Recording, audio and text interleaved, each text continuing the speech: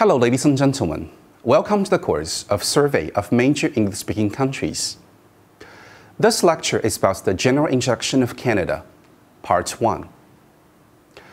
Canada has a landmass of nearly 10 million square kilometers, 998.4 million square kilometers exactly, almost as big as the whole Europe.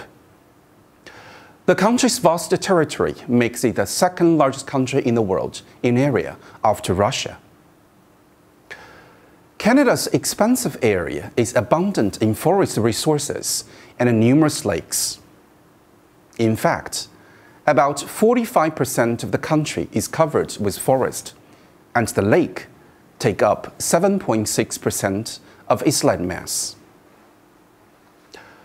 Among them, the Great Lakes on the border between Canada and the United States are the largest group of freshwater lakes in the world.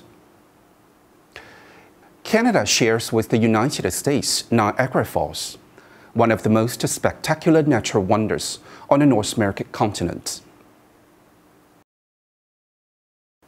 In contrast to its physical size, Canada's population is very small. In accordance with the latest survey of October in 2020, Canada's population is about 38 million, about the same as the Chongqing city in our country. This paradox of having a small number of people in a very large, resource-rich area gave rise to some of the misleading perceptions people have about this country. Most people do not know very much about Canada. Mention this country, and usually one of two images will spring to mind. On the one hand, you might picture a frozen country where people live in igloos, eat fish, hunt bears, and constantly endure snow and cold. On the other, you might think Canada is a country that is just like America. Most Canadians speak American-sounding English, although if you're alert, you can tell the difference between a Canadian accent and an American one. They eat hamburgers, wear jeans, play baseball, and enjoy American television shows and Hollywood movies. It is no surprise that people often assume that Canadians are just like Americans. Today, many politicians, educators, writers, sociologists, and ordinary Canadians spend lots of time, efforts, and even money worrying about what exactly is the Canadian identity. What makes a Canadian Canadian? How is Canada different from other countries? And what does an English-speaking wheat farmer in rural Alberta have in common with a French-speaking corporate lawyer in the sophisticated city of Montreal? Or a second-generation Canadian dentist who traces his roots back to Chinese Guangdong province and has been brought up speaking Cantonese as well as English and French? This search for a national identity underlies the story of Canada. Canada, in fact, is a formal colony that traces its history and many of its settlers to the old country, that is, Great Britain. And when it gained its independence from Britain, it naturally fell under the influence of its large, powerful neighbor to the south, with which it had so much in common. Now, its policy of actively encouraging immigration and assisting different cultures to maintain their distinctive languages and identities means that the forging of a Canadian identity that applies to everyone continues to be a major challenge. Many people are familiar with the notion that American society is considered as a melting pot. The melting pot conveys the idea of successive waves of immigrations coming to the country and throwing off their old customs, languages, and traditions in favor of new identity.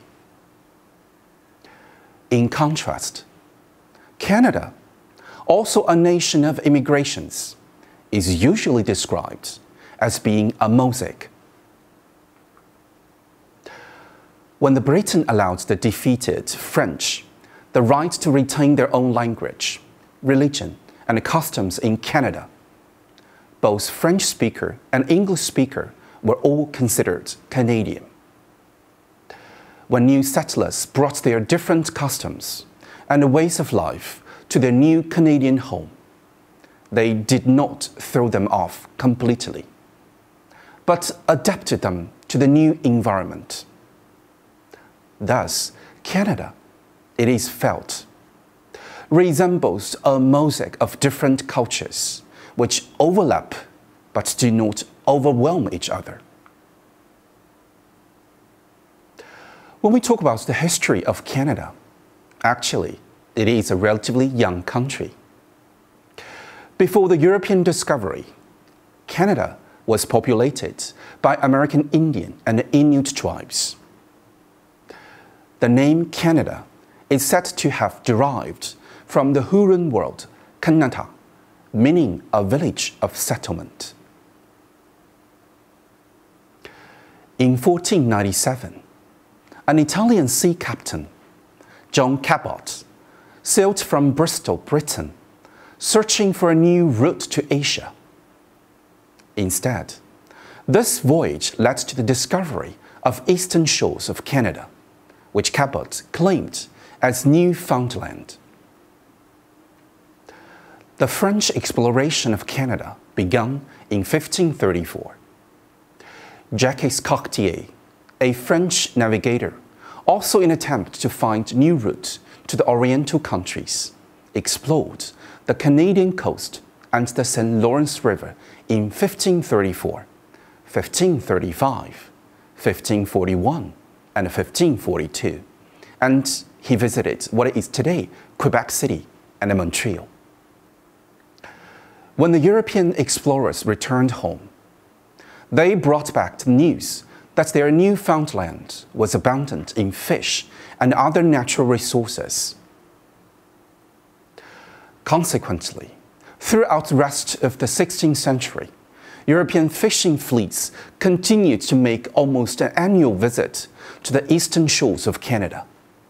Thus, trading with local Indian began to develop at the fishing site. At the same time, with the development of unorganized traffic in furs, the Canadian fur trade, later fur monopoly, gradually began to take shape. In the early 1600s, the Britain and France founded permanent settlements in Canada.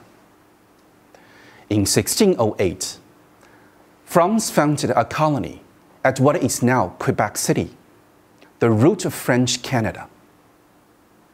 Through the 17th century, French colonists extended from the St. Lawrence River to the Great Lakes, and from there to the Great Plains and the Mississippi Valley. Later, with the rapid growth of English colonies along the Atlantic seaboard, Britain and France soon became rivals in the gradual conquest of those parts of North America which hadn't been claimed by the Spanish. The decisive struggle took place during the 1750s, when the famous 7 Years' War started. After the war, France lost all its colonies, and the whole Canada came under the British control. The British named the French colony on the St. Lawrence River the province of Quebec, and it still allows the French colonists to stay on. Britain faced immediate problems in the vast territory. In order to deal with the French population, in 1774, the British Parliament passed the Quebec Act, which granted the people of Quebec linguistic and religious freedom and guaranteed the use of French civil law and British criminal law. The Quebec Act was the first important milestone in a long line of efforts to cope with the differences between the French and the British people.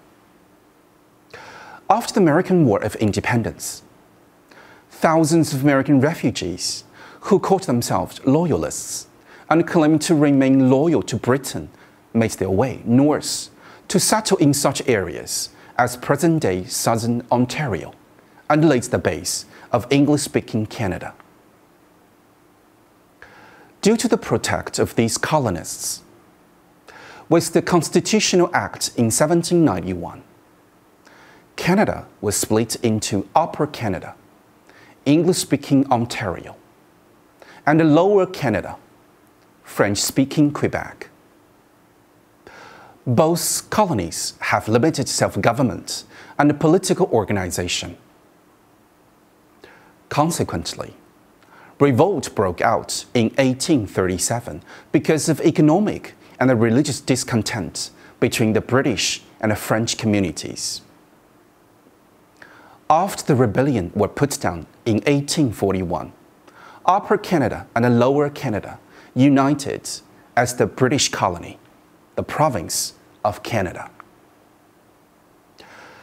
Canada's road to political self-government began with the British North American Act in 1867, also known as the Constitutional Act, which created the self-governing Dominion of Canada.